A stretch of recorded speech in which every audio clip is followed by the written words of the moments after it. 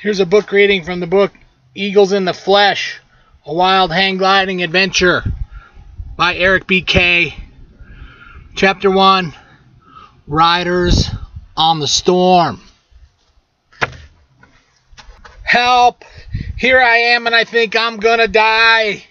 This is what's going through my mind as my teammate CG and I are being yanked backwards through the atmosphere. All I can do is pray. Pray that what I see happening to him isn't going to happen to me. Both of us viewing the earth below, both of us know its sight is now a luxury that is not going to last. We've left ourselves no way out, no way to escape. It's time to live or die. 300 feet above us is an enormous storm cloud. Its dark spinning bottom looks like an upside down whirlpool. Its center hole's trying to suck us in. Thousands of feet below us, the precious earth looks like a wrinkled piece of soft green felt. Diving our hang gliders, noses pointed straight down, wings bucking violently, racing futilely for the ground. My mind blaming my teammate for all the things gone wrong. My hands grip the control bar tightly, like a trapeze artist without a net. I will the glider to go faster, praying for it not to break.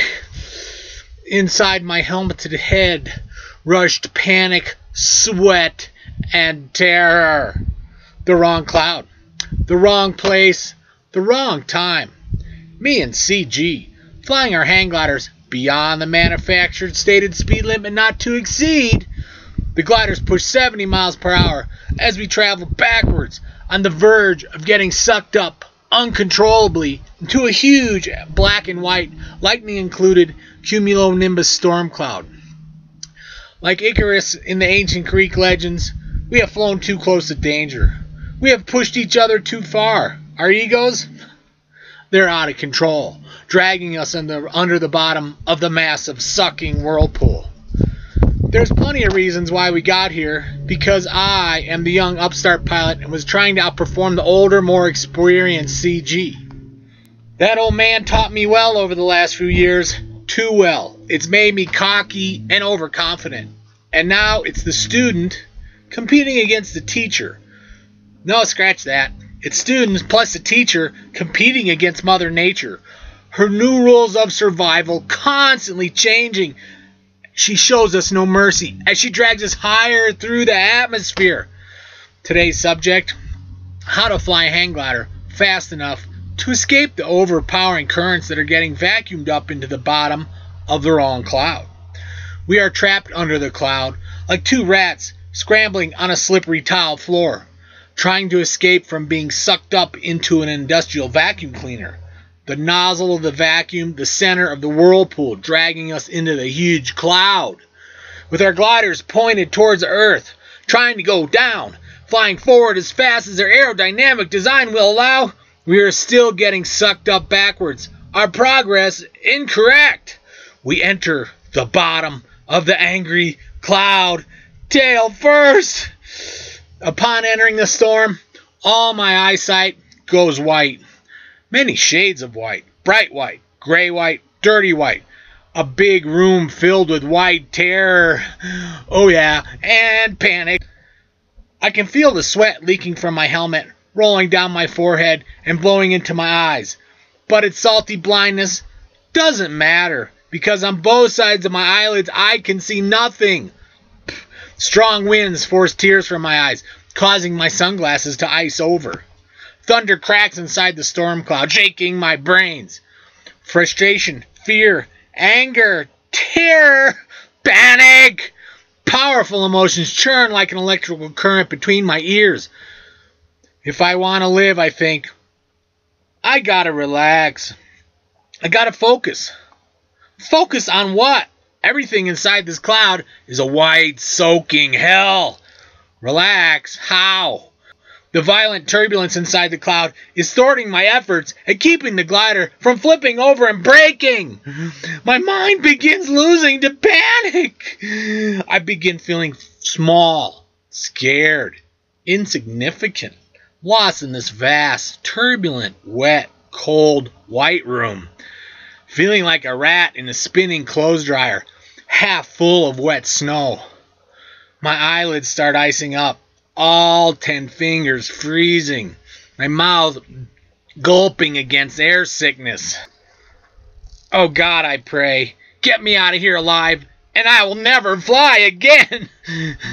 My arms start to tire. My instruments are covered in frost. The wing is handling lethargically, acting like it is covered in ice. I am losing track of reality, losing track of time. How long have I been in here? I can't see.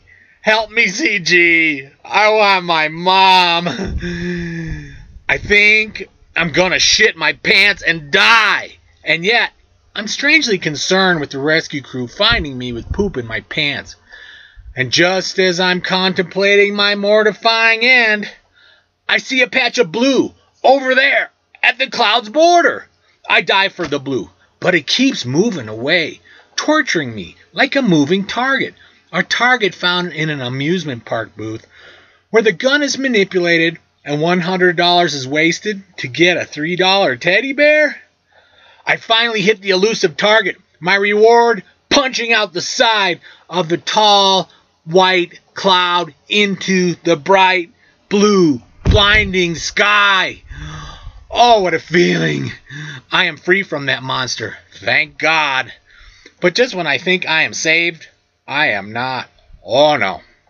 Disoriented and alone, the earth thousands of feet below me, the features of her surface are not making sense. Where in the hell am I?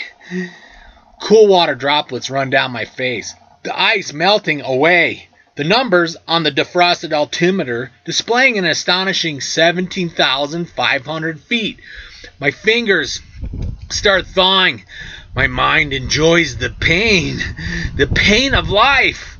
But that tall evil cloud, the one with the white room, the one that tried to kill me, the one I've just flown out the side of, the one that climbed straight up to 35,000 feet, the one I'm now 1,000 feet below me, the one I was running away from as fast as my wing could fly, the one that makes me feel like an insect running from a toppling skyscraper, that one terrifying cloud, it's right over there.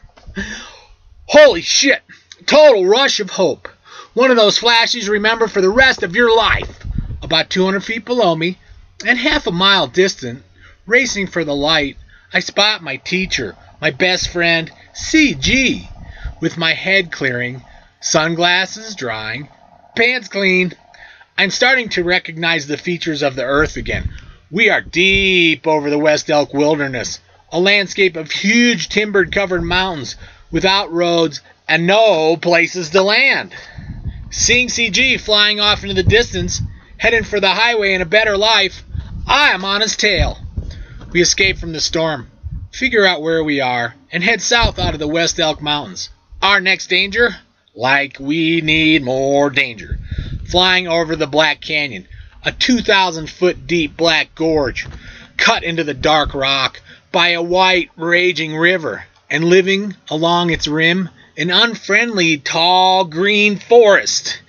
We have endured the violence, the blindness, the ice, the turbulence, and the white room. All that is left in our path for survival is crossing the Black Canyon. Then I hear it, a sound that makes me ill, a sound that no hang glider pilot will ever mistake, like two metal baseball bats hitting each other head-on at full swing. The sharp sound of cracks snapping aluminum. Modern-day hang gliders are made out of carbon fiber, heavy-duty Dacron, space-age Mylar sailcloth, and steel cables, and aircraft-grade aluminum. The olden days of bamboo and plastic are long gone, replaced by wings built sleek, fast, stable, and strong. Manufacturers of this type of aircraft put their reputations and lives on the line to perfect the wings they build. And if I may be so bold as to say it, a hang gliding wing is a marvel of modern aviation. These wings we fly are created on drawing boards by designers, perfected on computers by engineers, tested on the backs of trucks, in wind tunnels and taken to the air by Top Gun test pilots and amateur adventurers like me and CG and our insane crew of fellow pilots affectionately known as Gang Green. For 10 years, this team of green-clad pilots tested every way possible to break hang gliders, automobiles, hearts, rules, and our minds.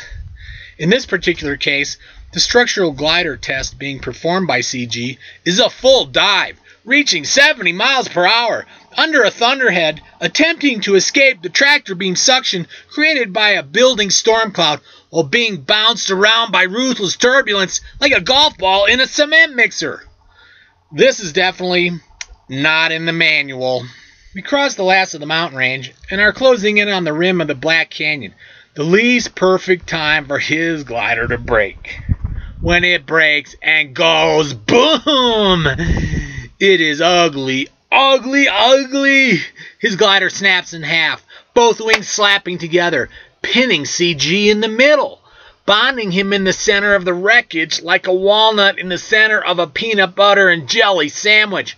His body encased inside the white Wonder Bread, CG in gravity's control, is tossed sideways and begins spinning as if a plane in a World War II movie with one wing lost, and goes into a spinning death spiral. After 3 revolutions, the disaster succumbs to gravity and rotates vertically, tumbling unevenly, a flat tire gyrating through the sky. Aluminum tubing tears through the sail. The white and green cloth flaps like a sheet in the wind. The sailcloth contours around his body, looking like lovers wrapped up in white sheets.